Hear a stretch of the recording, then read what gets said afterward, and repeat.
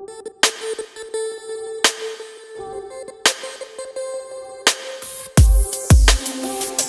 ideal gas undergoes a process.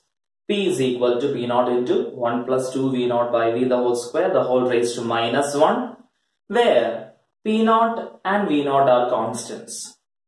Change in temperature of the gas when volume is changed from V equal to V naught to V equal to 2 V naught is.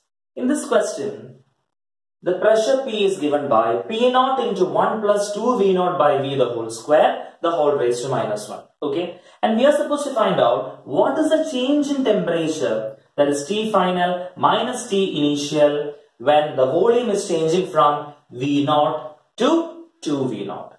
Okay, so in order to do that, let us find out what will be the corresponding pressure in both the cases, right?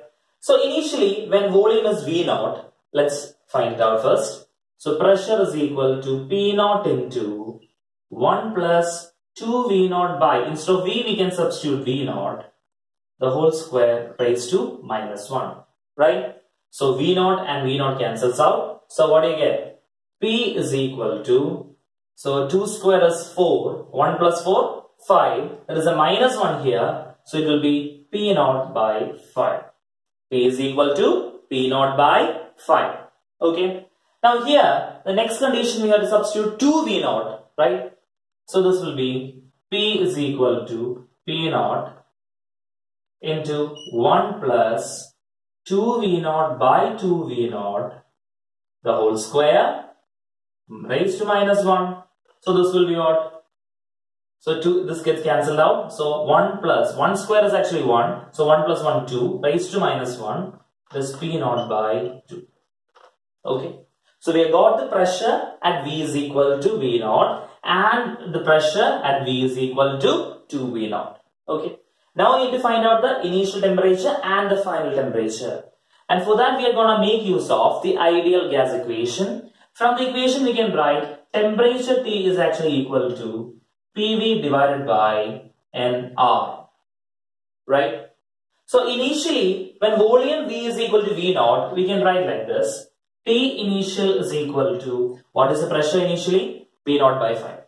So P naught by 5, volume is V naught divided by NR. Clear? And what is the final temperature? T final will be equal to, P is P naught by 2 finally. So P naught by 2. What is V naught? V naught is, sorry, what is V? V is 2 V naught. So 2 V naught by NR. Or this is equal to P naught V naught by NR. Clear? So we have the initial temperature and we have the final temperature. Now just substitute over here. Take the common terms outside. So P naught V naught by NR. Within the brackets final, it's 1 minus initial, it is 1 by 5. So what do you get? This is equal to 5 minus 1, 4, right? So the final answer is 4 by 5 P naught V naught divided by NR. Clear? So we get the answer is 4 by 5 P naught V naught by NR. Okay, so using this function which is given in the question, we found out what is the initial, what is the pressure, finally what is the pressure, right? And based on that we found out the initial temperature and the final temperature.